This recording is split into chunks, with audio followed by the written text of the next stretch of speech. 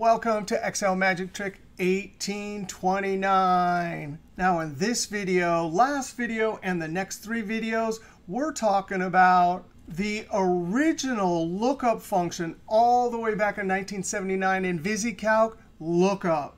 And the thing is, there's various situations where the original lookup function beats XLOOKUP. So in this video, we'll see how lookup rules for a revenue calculation.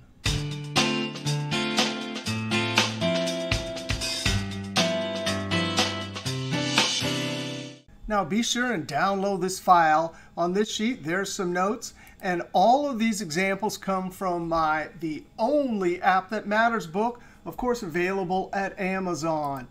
Now here's the situation. We have number of rolls of fences that we sold. And over here, here's the price per roll based on quantity. Now, I don't really need all this detail here. I want a single cell formula that just tells me total revenue. But if I did it the long way, I could use XLOOKUP. But again, we're going to have to use 5 arguments when we're doing approximate match lookup. So we look up the price for each row. Then we calculate revenue, price times number of rolls. Then we come over and sum. Now, we could do a single cell formula with XLOOKUP, but there's 5 arguments. And why bother when our lookup table has the 2 requirements, first column sorted and more rows than columns. So we're going to use lookup. I need to look up every single roll simultaneously. So we'll do a function argument array operation right in lookup value. Control Shift down arrow, Control backspace to jump back to the active cell, comma. And just like last video, we're going to highlight the whole table. Lookup automatically does approximate match lookup, and it always looks up the item from the last column in the lookup table. Now, if I enter this, something's in the way. There's all the prices, exactly the same number of rows as this column right here.